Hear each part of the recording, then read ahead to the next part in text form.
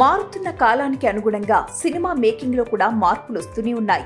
అంది వచ్చిన టెక్నాలజీతో ఫిలిం వరల్డ్ లో వండర్స్ క్రియేట్ అవుతూనే ఉన్నాయి. అయితే ఈ టెక్నాలజీని మేకర్స్ కి పరిచయం చేయడంలో ఎక్స్పోలు ఎంతగానో ఉపయోగపడతాయి.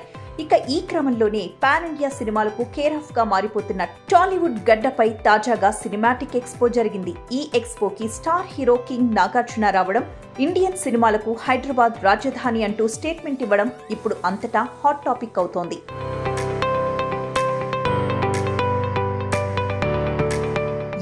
సినీ రంగానికి చెందిన 24 శాఖల్లో సరికొత్త సాంకేతికతను అందరికీ పరిచయం చేసే ఉద్దేశంతో హైదరాబాద్ లో నోవాటెల్లో సినిమాటిక్ ఎక్స్పో జరిగింది.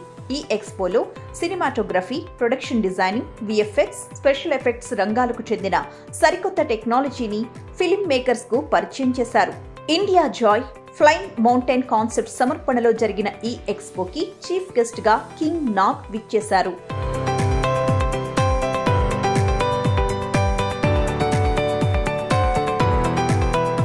నెలకు ఒక రోజు ఒక షూటింగ్ జరిగితే చాలు అనే టైం నుంచి స్టార్ట్ అయ్యాం మేము. నాన్నగారు అప్పుడు అనుపూర్ణ స్టూడియోస్ కట్టినప్పుడు ఇక్కడ there was no film industry here, absolutely no film industry, absolutely no technicians, absolutely no musicians, absolutely no crafts here. And అక్కడి నుంచి ఇవాళ ఈ జర్నీ నేను చూశాను, రోజు రోజుకి మారింది. ఆ జర్నీ ఇవాళ చూస్తుంటే, ఇవాళ ఇండియా జాయ్ ఈవెంట్ చూసి ఈ లోపలికి వస్తా, so many stalls, so much technology I see. It is just overwhelming for me. You will not understand what I'm going through right now.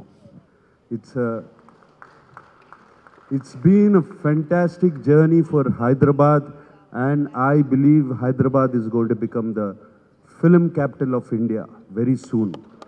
Or it is almost there right now. Telugu వాళ్ళకి సినిమాలు అంటే ఇష్టం అండి, ప్రాణం. India అంతా collect చేసింది ఒక్క Telugu రాష్ట్రాల్లోనే collect చేస్తాయి సినిమాలు. ఇది ఒక్కటి చాలు మాకు.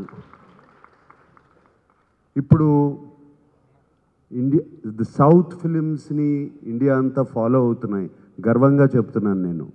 అండ్ విఎఫ్ఎక్స్ కానీ, టెక్నాలజీ కానీ, అదిగో ఆ నాగ్ అశ్విన్ లాంటి వాళ్ళందరూ ఉన్నారు ఇక్కడ, ది న్యూ మ్యావరిక్ డైరెక్టర్స్, వాళ్ళందరూ ప్రపంచానికి చూపిస్తున్నారు. ఇండియా నుంచి ఆస్కర్స్కి వెళ్ళాం ఇక్కడ తెలుగు నుంచి. So I'm very proud of that.